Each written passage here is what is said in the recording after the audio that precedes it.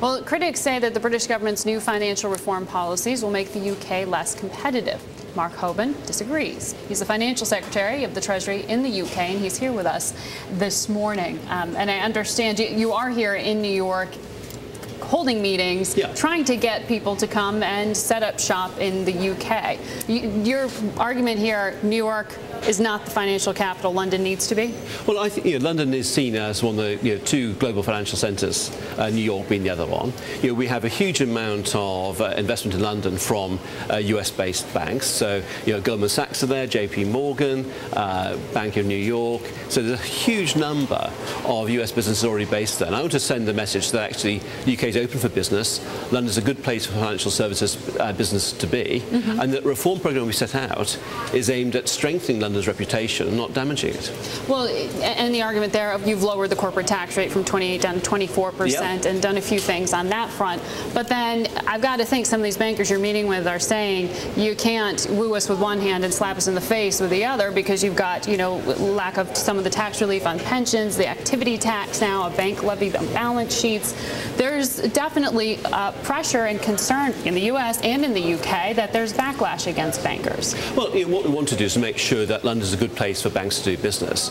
We introduced the bank levy to reflect the fact that banks do pose a risk to the economy, and we wanted banks to pay an additional tax charge to reflect that. But you've got to put that alongside the common language we share, the fact that the UK's time zone is a good bridge between the US and Asia. Our system of law is good.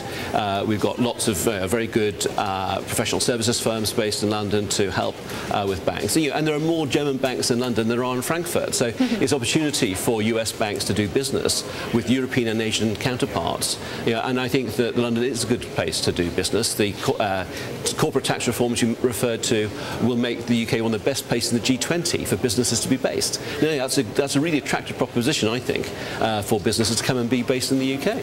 Well, interestingly, one story that got a lot of traction here was JP Morgan CEO Jamie Dimon supposedly considering pulling that new headquarters they were going to set up in London. They've already spent hundreds of millions of dollars on it, but the thought there being it's just too high of a cost to do business in London, even if it is an attractive location.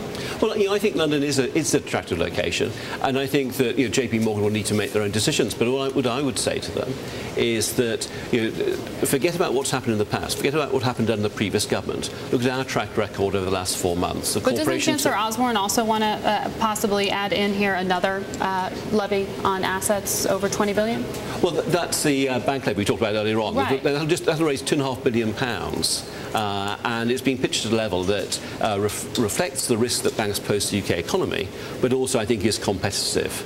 And of course other countries are looking at the bank levy, France and Germany doing so as well. Others have introduced levies already. So I think it's where the international debate is going. But people have got to look at the bank levy alongside the other reasons for basing business in London. And I think there is a strong case for business in London. You look at all the other banks that are based in London, the legal services and professional accounting firms there. There's a good story to tell. And our financial reforms are aimed at making London a more competitive place by ensuring that the stability in financial markets, putting the Bank of England in charge of more regulation, that will help, I think. And of course we're working closely with our European partners to ensure that people who come and base in London have access to the biggest single market in the world. Let me ask you about an idea that's getting some buzz and some traction here in the U.S.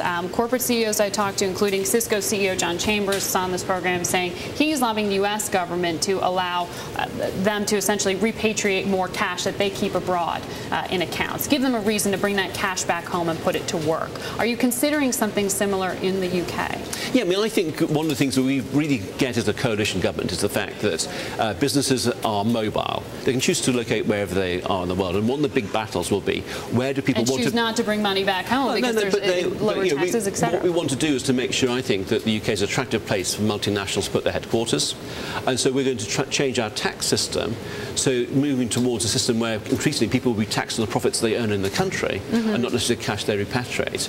And I think that the world is changing. We see in financial services particularly where people, capital and businesses are mobile.